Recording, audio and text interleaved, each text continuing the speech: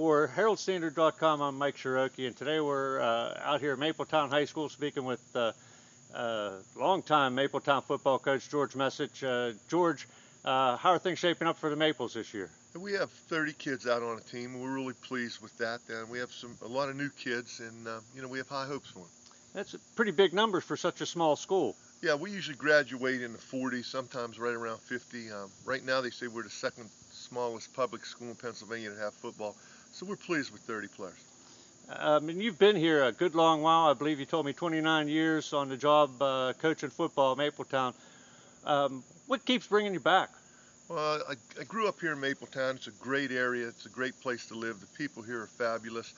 And I still have that excitement on Friday nights, and I still get excited. I couldn't wait for the first day of practice to start, and I think one day when you lose that excitement, you'll know it, but I haven't come close to losing it yet. Maples are coming off a tough year, no wins last year. I'm sure you're hoping to turn that around this year. How's the Tri-County South Conference shaping up? Once again, it's a very competitive conference. Naturally, Best Center and Monessen seem to be loaded every year, but the rest of the teams are all very competitive, very good football teams, and they're all well coached, so it'll be an interesting year in the conference. All right, George, thank you for your time, and we want to wish you and the Maples good luck this season. Thank you very much.